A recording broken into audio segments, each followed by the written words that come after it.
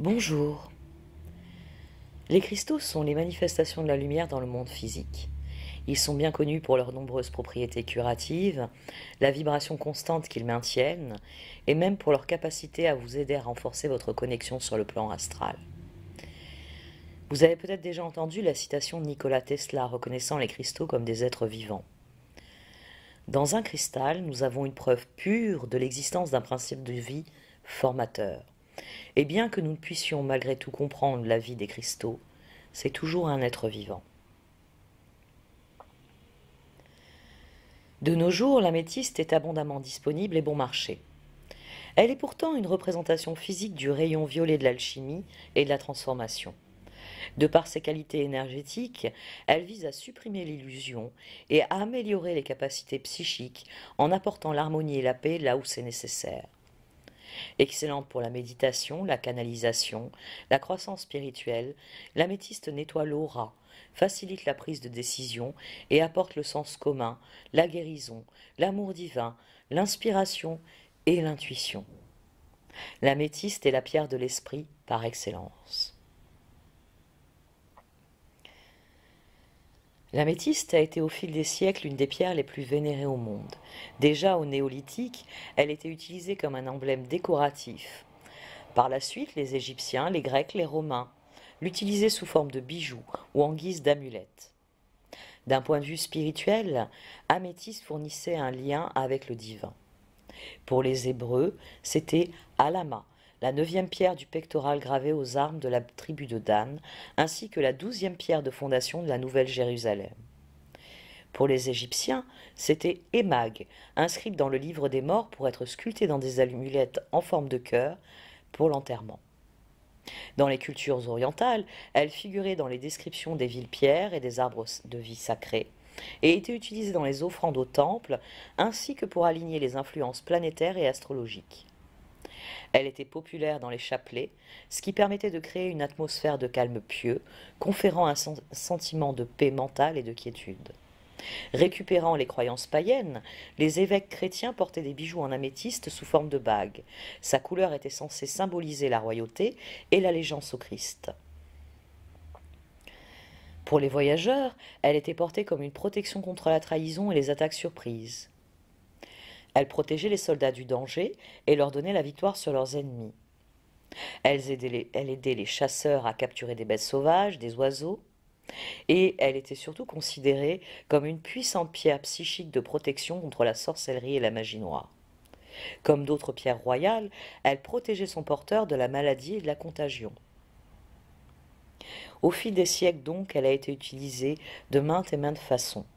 Elle a été utilisée sur des couronnes, des sceptres, des bagues, des amulettes. Elle a souvent été associée à la royauté et utilisée dans les couronnes et les anneaux royaux parce que c'était un joyau de feu, dont la valeur égalait parfois le diamant. C'était de fait une pierre précieuse parce qu'elle était rare, mais la découverte de gisements abondants au début du XXe siècle en ont fait une pierre beaucoup plus commune et elle a été rétrogradée au rang de semi-précieuse. De toute façon, que ces cristaux restent naturels, qu'ils soient polis comme des pierres minces ou taillés en facettes pour réaliser des bijoux, l'améthyste est un joyau dont la beauté transcende le caractère commun. L'améthyste a toujours été associée au mois de février, ainsi qu'à l'élément du vent, parce que traditionnellement cet élément active le mental et aide à la clairvoyance et à l'intuition. L'interprétation spirituelle associe l'améthyste au poisson. Ce magnifique cristal est là pour nous apprendre que tout ce que nous savons n'est qu'une goutte dans l'océan de la connaissance. Cette connaissance est là pour nous et nous attend, une fois que nous avons appris à nous débarrasser de nos préjugés et de nos limites. L'améthyste est aussi la pierre de Saint-Valentin et des fidèles amants, car on pensait que Saint-Valentin portait une bague d'améthyste gravée à l'image de Cupidon. Elle est aussi appelée pierre du couple, car elle donne un sens à des relations qui, au fil du temps, transcendent l'union charnelle et cèdent le pas à une connexion plus profonde.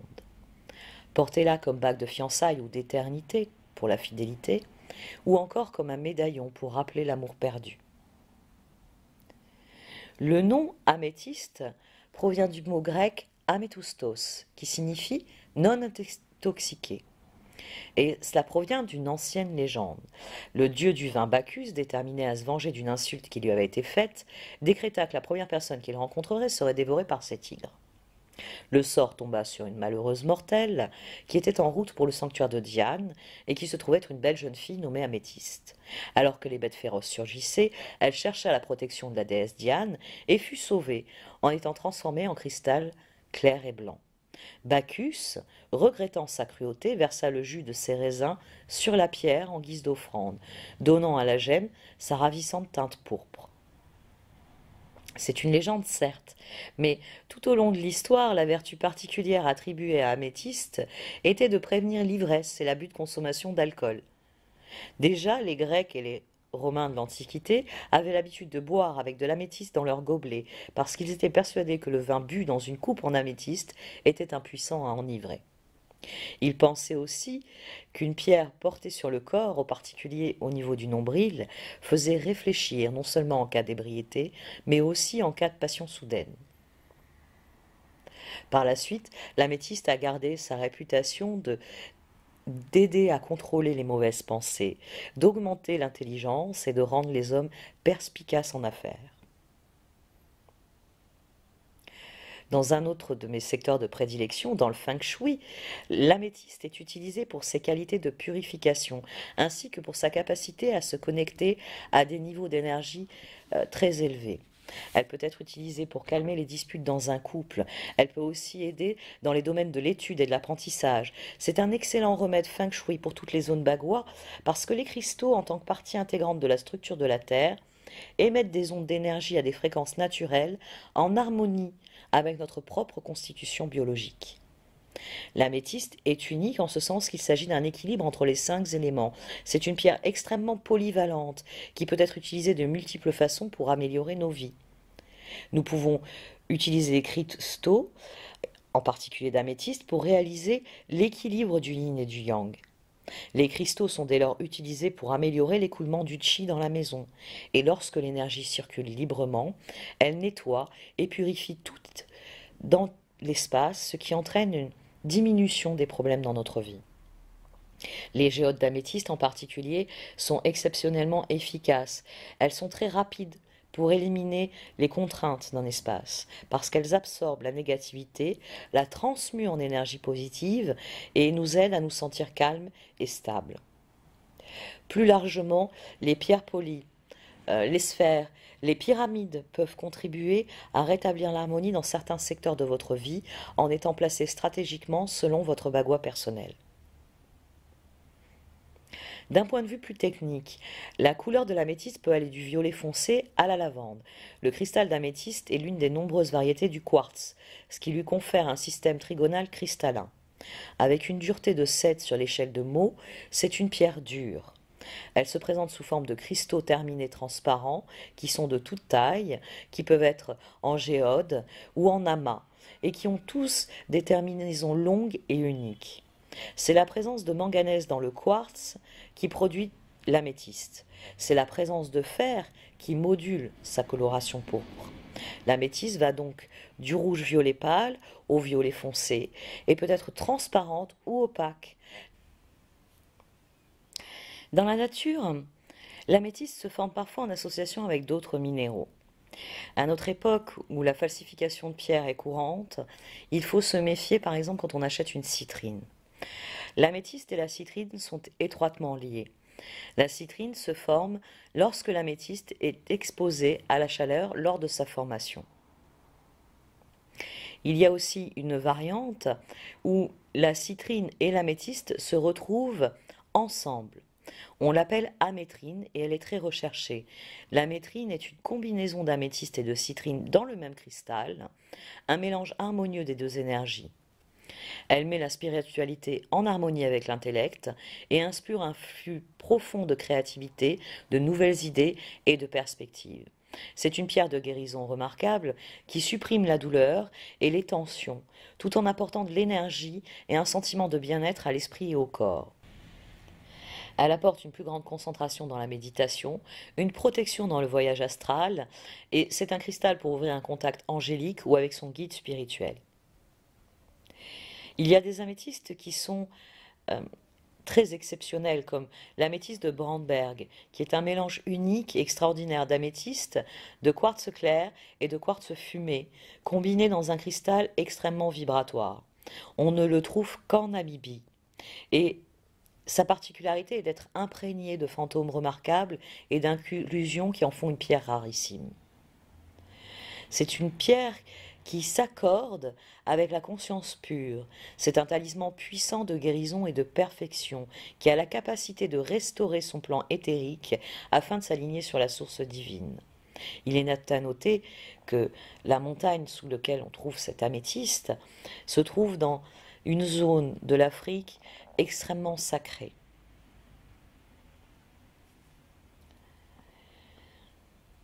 On a aussi l'améthyste à chevron, qui alterne de superbes couches en forme de V, du quartz violet et d'un quartz d'un blanc profond.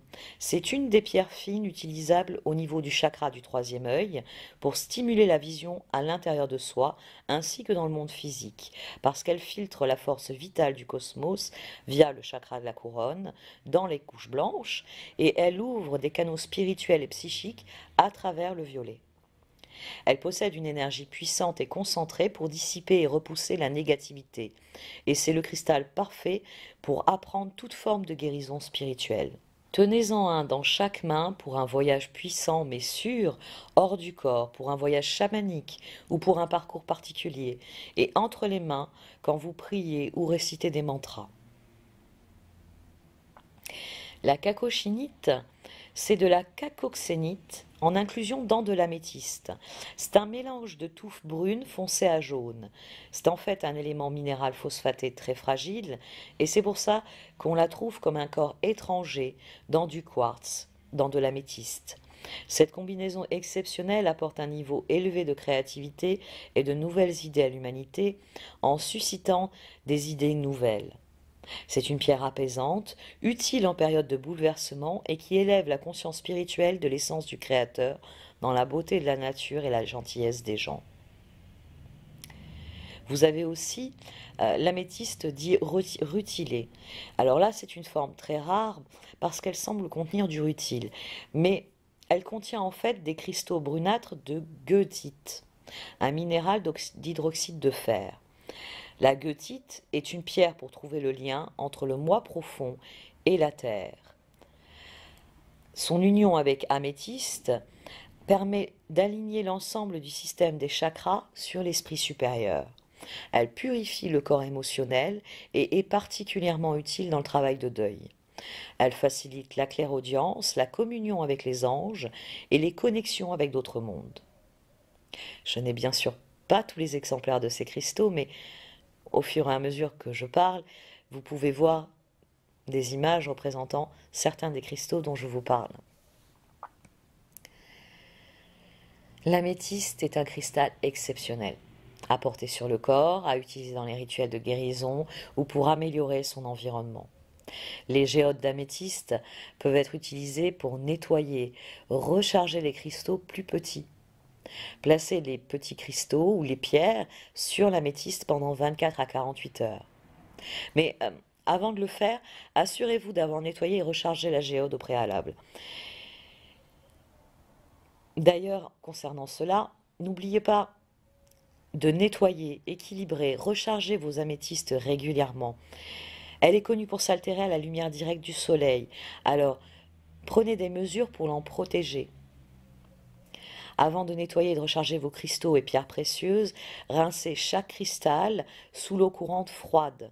Si vous choisissez de nettoyer vos cristaux ou vos pierres précieuses avec du sel de mer, méfiez-vous, le sel de mer peut éliminer plus que l'énergie négative qui est stockée. Le sel marin peut également altérer une vibration interne subtile et cristalline et provoquer un réalignement indésirable des fréquences.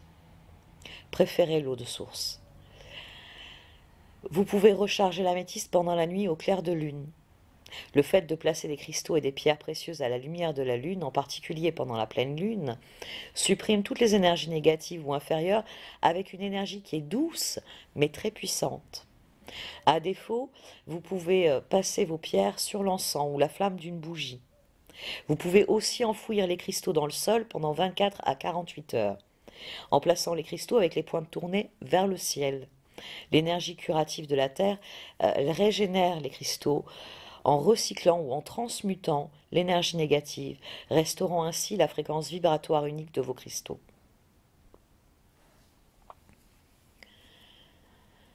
Dans le monde d'aujourd'hui, l'améthyste est toujours une pierre remarquable de spiritualité et de contentement, connue pour ses capacités métaphysiques à immobiliser l'esprit et à inspirer un état méditatif renforcé. Sa haute fréquence inhérente, elle purifie l'aura de toute énergie négative ou de tout attachement et crée un bouclier protecteur de lumière autour du corps, permettant ainsi de rester clair et centré, tout en s'ouvrant à une direction spirituelle. L'améthyste protège contre les attaques psychiques et les mauvaises intentions en renvoyant l'énergie dans l'univers après l'avoir transformée en énergie positive et aimante. Pour augmenter ce pouvoir et attirer le bonheur, vous pouvez dessiner une image de soleil ou de croissant de lune sur une améthyste à la fumée d'encens, préférentiellement de lavande. L'améthyste est aussi un talisman merveilleux à utiliser dans les arts créatifs, en particulier ses teintes les plus sombres, parce qu'elle stimule l'originalité, l'innovation, elle renforce l'imagination et l'intuition et affine les processus de réflexion. Elle aide à assimiler de nouvelles idées, à mettre la pensée en action, à mener à bien des projets. C'est un talisman de concentration et de succès. Elle est souvent utilisée comme pierre de l'artiste, du compositeur, de l'inventeur, les poètes et les peintres aussi. Conserver un cristal ou un groupe d'améthystes dans la zone de travail afin de focaliser et d'amplifier les éléments créatifs qui sont présents dans votre esprit, mais aussi dans les énergies qui circulent autour de vous. Par ailleurs, l'améthyste est une pierre précieuse pour les diplomates, les négociateurs, les hommes d'affaires. Elle calme les tempéraments colériques et donne un avantage dans les débats. Si vous portez ou tenez une améthyste, cela associera des connaissances spirituelles à un raisonnement intellectuel. Cela parlera de votre cœur tout en utilisant votre esprit. L'améthyste possède des pouvoirs de guérison qui aident à lutter contre les maux physiques, les problèmes émotionnels, la guérison de l'énergie et l'équilibrage des chakras. Ces utilisations thérapeutiques sont très bien documentées, car l'améthyste est l'un des cristaux les plus efficaces pour soigner les personnes, les plantes et les animaux. Les améthystes ou les géodes naturelles qui ne sont pas polies sont particulièrement utiles lorsque les plantes ne poussent pas ou que les animaux refusent d'obéir. Elles neutralisent également les énergies négatives de la terre sous les bâtiments ou celles présentes dans tout endroit hostile. L'améthyste stimule la production d'hormones et le système nerveux sympathique. Elle stimule aussi les glandes endocrines pour une performance optimale. Elle favorise l'oxygénation dans le sang et facilite les traitements du tube digestif, du cœur, de l'estomac et de la peau. L'améthyste renforce également le système immunitaire et réduit les ecchymoses, la douleur, le gonflement. Elle a été utilisée avec d'excellents résultats comme élixir dans le traitement de l'arthrite. On pense que l'améthyste soulage les symptômes des acouphènes et d'autres troubles de l'audition. Elle est extrêmement bénéfique dans le traitement de l'insomnie, en particulier lorsque celle-ci est provoquée par un esprit hyperactif, parce qu'elle a un effet apaisant sur les impulsions neurales dans le cerveau. Souvent qualifiée de tranquillisant naturel, l'améthyste calme et apaise, en aidant la transmission des signaux neuronaux à travers le cerveau. Elle soulage le trouble obsessionnel compulsif et l'hyperactivité aussi chez les enfants. Placez-la sous l'oreiller ou le matelas, ou alors frottez le centre du front dans le sens inverse des aiguilles d'une montre pour traiter l'insomnie et stimuler les rêves agréables. Elle est particulièrement efficace contre les cauchemars récurrents des enfants et les peurs de l'obscurité. L'améthyste peut être combinée avec le quartz rose. C'est une excellente combinaison car améthyste calme l'esprit, alors que le quartz rose apaise le cœur et soigne les blessures émotionnelles. Des cristaux de roche, s'ils sont ajoutés au quartz d'améthyste et au quartz rose, peuvent améliorer l'efficacité déjà combinée de ces deux cristaux. Ensemble, ils vont équilibrer l'esprit, le cœur et l'âme. L'améthyste est connectée à la carte de tempérance dans le tarot, qui représente l'équilibre. Elle est ainsi réputée fournir la force nécessaire pour s'affranchir des addictions, sous toutes leurs formes, tant en termes de mauvaises habitudes que de dépendance aux autres.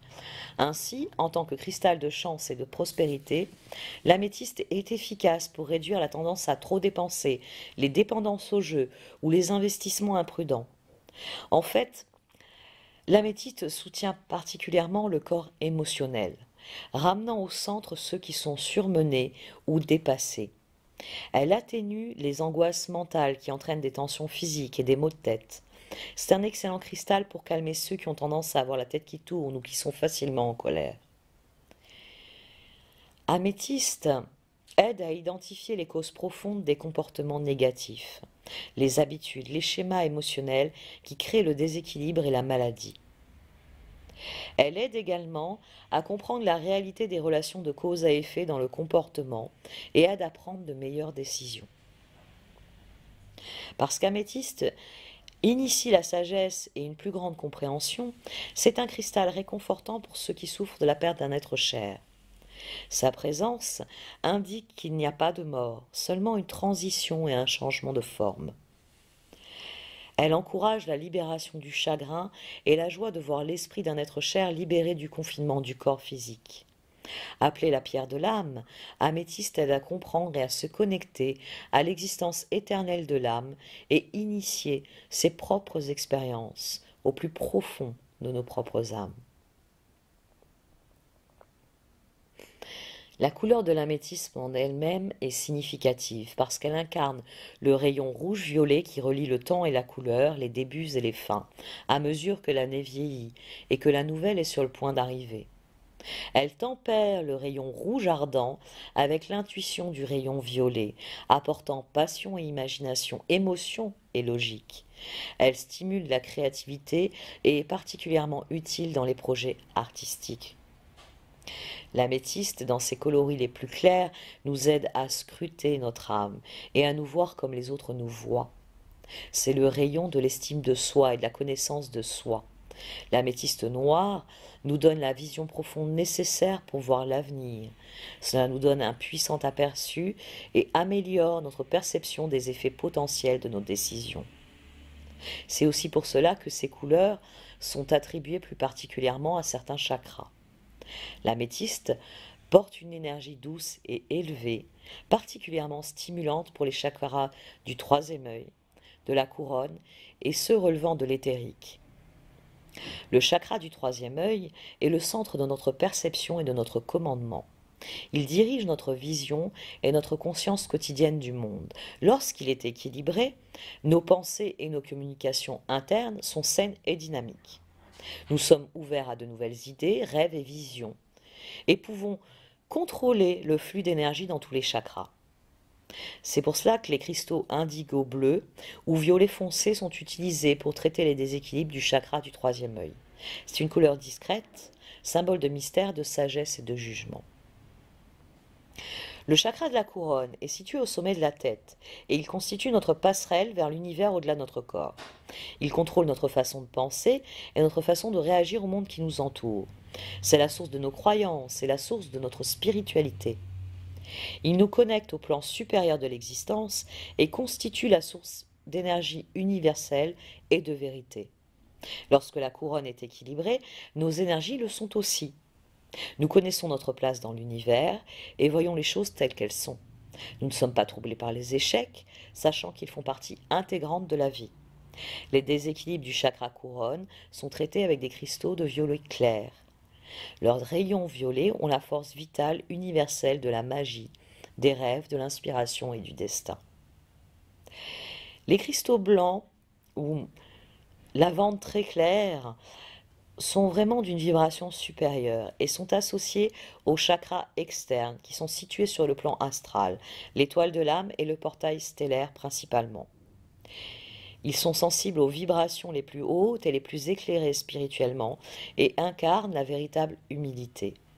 Ils fournissent une connexion de l'âme et la plus grande auto-illumination, ainsi qu'une porte cosmique vers d'autres mondes. Il représente une identification personnelle avec l'infini et l'unité avec Dieu, la paix, la sagesse. Ainsi donc l'améthyste porte une haute vibration spirituelle d'humilité et de dévotion au divin. Elle aide à mobiliser ses pensées dans la prière et la méditation et à s'abandonner à ce qui est plus grand que soi. L'améthyste stimule le mental supérieur en l'aidant à recevoir son pouvoir spirituel en tant que création de l'être divin et de s'ouvrir aux intuitions, à la sagesse et aux conseils qui lui sont offerts. L'améthyste est une pierre de protection, de purification spirituelle. Elle nettoie son champ d'énergie des influences négatives, des attachements et crée un bouclier résonnant de lumière spirituelle autour du corps. Elle agit comme une barrière contre les basses énergies, les attaques psychiques, le stress géopathique, les environnements malsains. C'est une protection précieuse pour ceux qui effectuent un travail psychique ou intuitif. Elle améliore les environnements personnels avec un cercle de lumière de guérison et de protection. Les grandes géodes d'améthyste sont idéales pour les hôtels de méditation ou comme objet de concentration afin d'entraîner l'esprit à être centré et calme, tandis que la conscience est centrée sur le monde objectif. Ces propriétés font dès lors de l'améthyste l'un des meilleurs cristaux pour la méditation. La couleur de l'améthyste stimule la plus haute vibration du troisième œil et placer une pierre d'améthyste directement sur cette zone ouvre la voie à un état méditatif serein qui calme la pensée consciente et guide l'esprit vers une compréhension plus profonde. L'énergie de l'améthyste encourage le mental à être humble et à s'abandonner à ce qui est plus grand que lui-même afin de mieux comprendre comment les pouvoirs de l'univers peuvent diriger et guider sa vie. Mieux vaut commencer par tenir une pointe d'améthyste ou seulement quelques pierres dans votre main gauche pour permettre à votre corps de s'adapter aux vibrations de l'améthyste. Lorsque vous êtes prêt à développer votre travail avec l'améthyste, là vous pouvez la placer directement sur votre chakra du troisième œil ou même sur votre chakra couronne. Vous saurez quand le moment est venu de commencer à travailler ainsi, vous le saurez. Mais ne soyez pas pressé, soyez patient lorsque vous travaillez avec l'améthyste parce que sa douce et apaisante vibration est vraiment très puissante. Et ça peut être écrasant au début. Que vous cherchiez à méditer pour la relaxation, pour l'abondance, la protection, la communication, un bon mantra est le suivant. Je me fais confiance, je vois ce dont j'ai besoin et cela me parviendra. L'améthyste peut être utilisée pour occuper le point nord-est d'une roue de cristal, utilisée pour guérir et équilibrer sa vie. Le nord-est est le lieu des choix et la méditation dans cette direction facilite le processus de prise de décision en apportant une orientation spirituelle, du bon sens et des objectifs réalistes. Elle encourage les nouvelles idées et relie la cause à l'effet. Elle est vraiment extraordinaire parce qu'elle équilibre les hauts et les bas par le centrage émotionnel et spirituel.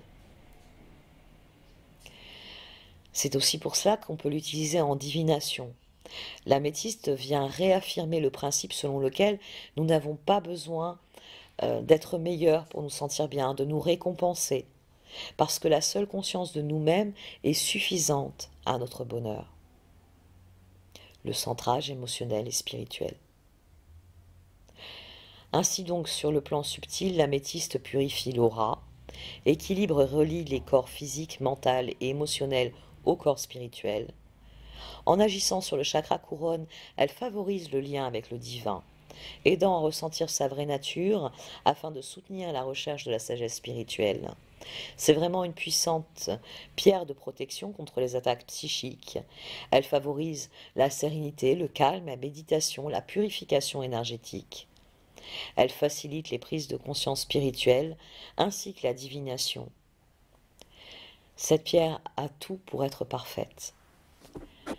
Et je crois que c'est vraiment Nikola Tesla qui avait raison en énonçant que les pierres sont des êtres vivants. Et que ce n'est pas parce que nous n'avons pas la faculté de les comprendre que nous devons les considérer autrement. Merci de m'avoir écouté.